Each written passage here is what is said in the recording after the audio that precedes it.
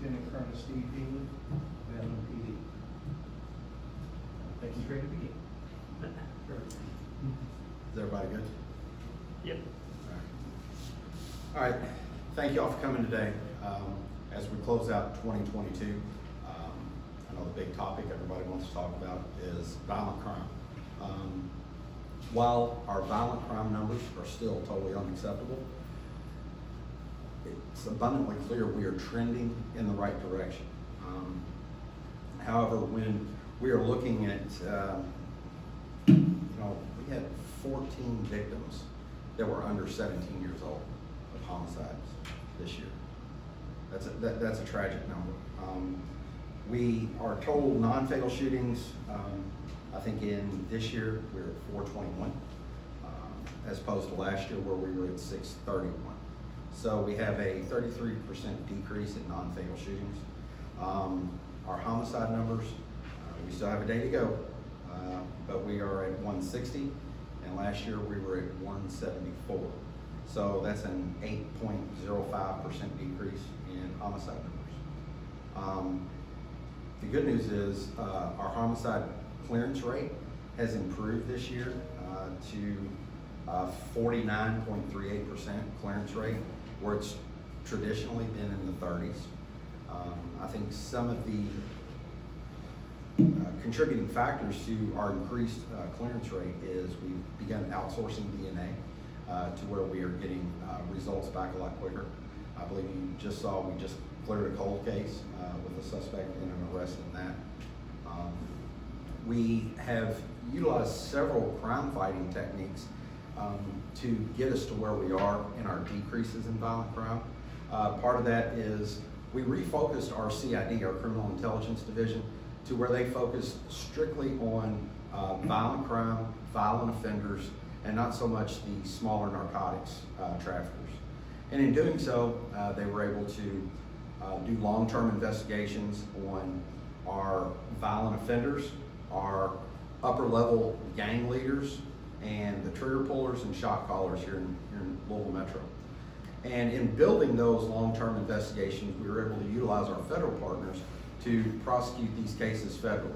And when I'm not talking about just individuals, they were able to focus in on entire groups and take groups out of the public that was fueling a lot of this violent crime. So when we refocus CID, we still have 8 patrol divisions. So what we did was we implemented our impact platoons. They were formerly called flex platoons. We brought them back, they're called impact platoons. We brought them back in the 2nd Division first, very successful. So we implemented them in the 1st and the 4th, and now we're implementing them in the 6th Division. So that's giving more resources back to the individual divisions. We have continued the Patrol Bureau Violent Crime Reduction Detail, which focuses in on hotspot areas where we've had typically large amounts of violence, or if we've had a recent shooting or a recent homicide, they'll focus their efforts in those areas. And we have had a tremendous amount of community support by individuals calling in with tips on homicides and shootings and other crimes. Because we as the police, we cannot solve these on our own. The community is a vital part and partner to solving these crimes. So I would encourage everyone to continue. If you know something, call in and say something. You know, we need to be able to give these victims and these victims' families closure, from the shooting or the death of their loved ones. We've improved technical tools in our investigative processes. Like I said, we've already begun outsourcing DNA, utilizing our federal partners for the prosecution. I believe we're over 80 federal indictments so far for the year. And, like I said, the number that we have is still too high, but we are trending in the right direction. So with that, does anybody have any questions? What would you attribute to the number of shootings and homicides, both fatal and non-fatal, being down this year compared to years past? Like I said, we've implemented the impact platoons, which are solely focused in the divisions. We have focused on the VCR details being in specific hotspot areas. We target those. We also do canvassing in areas that experience violent crime, shootings, and things like that. And we actually talk to citizens, and we get input back from them. And they give us tips and information on areas and things we need to focus on there. And you know, it's we have several hardworking officers that come to work every single day, and we are short. We are hundreds of officers short. But when we see an increase in self-initiated activity, such as traffic citations and arrests, these officers are working with less, and they're doing a tremendous job every single day. And you know, when we talk about violent crime and we talk about gun violence, when you look at how many traffic citations we've issued, it is significantly dropped, like traffic fatalities, because I'm sure we've seen people driving crazy on the roads, and we've seen intersections blocked and things like that. So we've also added to our traffic unit to help combat some of that as well. Does it make you optimistic that the violent crime will continue to trend down in the next year? I would have no reason to believe it wouldn't, because of the practices that we've implemented. And we will look at what we've implemented, and if we need to improve on that, or if there's things that we can tweak and make better, we certainly will. Kind of going based off the downs, hundreds of officers, how is recruitment going, and to try to build that repertoire that you guys need back? Well, as our violent crime is trending downward, I believe our recruitment is trending upwards. We are getting more individuals that are applying to be the police. We are getting some individuals that have retired or went to other agencies, and they're coming back.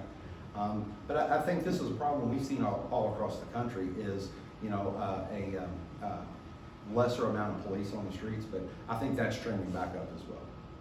The reality is, you know, we're now in the third straight year of over 100 homicides. Obviously, we want the trend to continue to go down, but 8%, we all wish that it was higher. Of course. What you do next year, because ultimately no one can really predict what 2023 is going to hold. So ultimately, what do you do to fight this kind of post-pandemic spike that you've been seeing in recent years?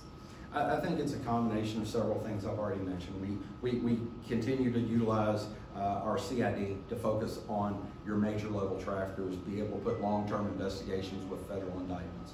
And in doing so, with implementing the impact platoons, they can focus on, you know, division-specific problems in the area.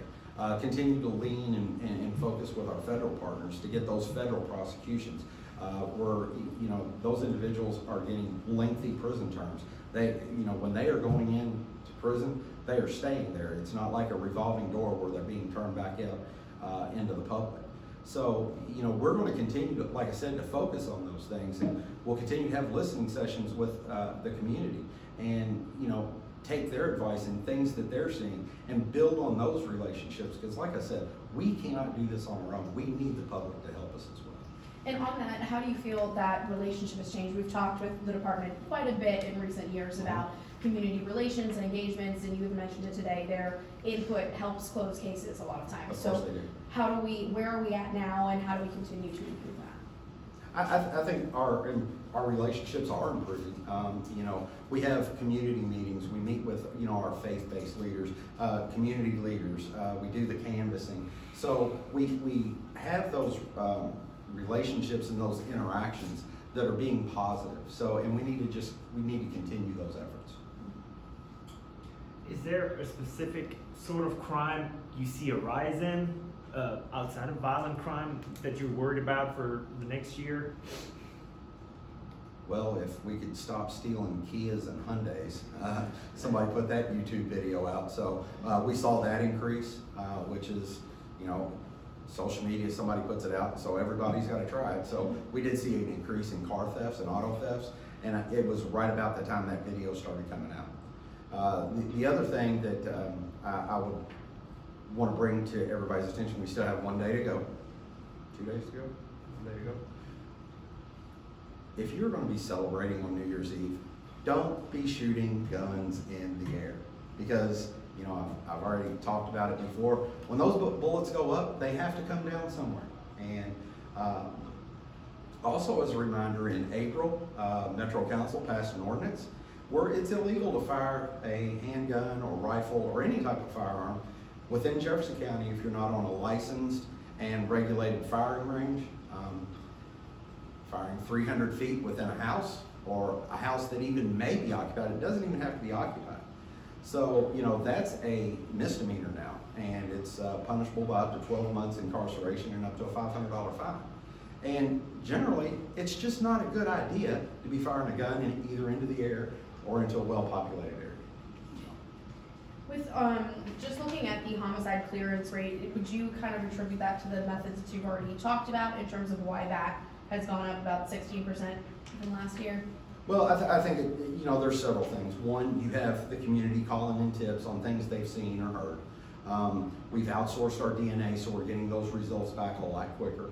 And you know, just the efforts of our men and women that work in the homicide office, or you know, diligently patrol their beats, that are making these relationships and being able to, you know, get tips in. And you know, people that have, you know, Ring doorbells, Nest Cam, different things like that, and they're sharing that with us. So, you know, our community is really taking a huge investment by reporting those things.